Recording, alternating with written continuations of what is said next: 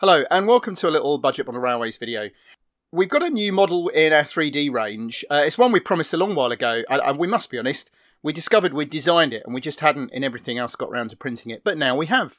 And it's this rather useful little different end on the four-wheel coach, which means that we can have an auto coach or inspection car. And it looks really quite good. I'm quite pleased. It's one of the good things that Doug's done. And it means, for instance, like on the layout I'm building, which you'll see soon, if you want to run an auto coach in and out of a very short platform, you can do it with this.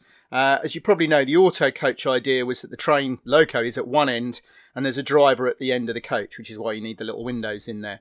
And that means you can just run in and out without having to run around. So it makes more of a little short station, one potentially without a runaround loop. And as I say, we've got a new layout being planned where we can demonstrate that.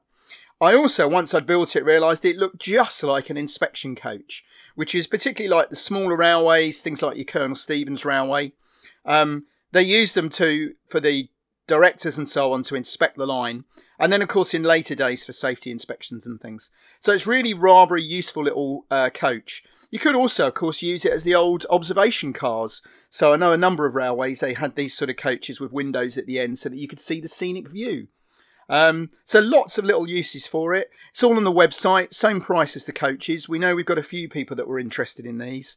So there we go, another little addition to the range and a really useful one. So with this, the standard coach and the brake coach, you can really make all sorts of different consists on nice short little wagon bodies. So thank you very much for watching. We hope some people will find these useful and we'll speak to you again soon.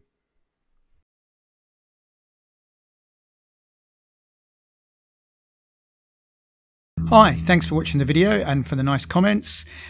Click on the left for a previous video in this series, click on the right for another video you might enjoy, and please don't forget to click to subscribe, like, comment, etc. Thanks again.